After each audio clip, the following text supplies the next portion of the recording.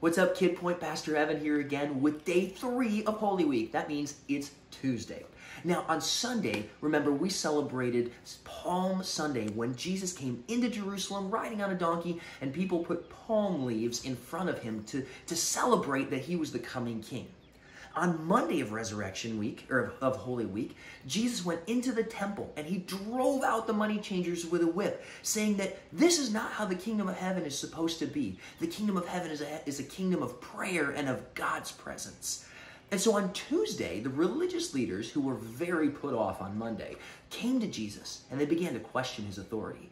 They said, whose authority are you doing all these things with? And what authority are you exercising? Jesus was able to answer their questions and to turn questions on them that stumped them. He showed that he had royal authority from God himself and that he had been the king of heaven, but he came to earth to serve everyone and show that God's kingdom is available to everyone. So today, you're going to take a piece of purple paper, because purple is the color of royalty.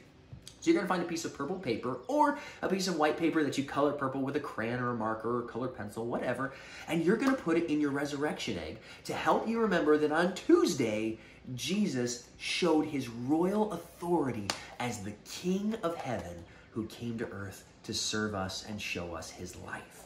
Now, tomorrow, we're going to put another piece in the resurrection egg to help us celebrate Holy Week, so stay tuned for Wednesday of Holy Week.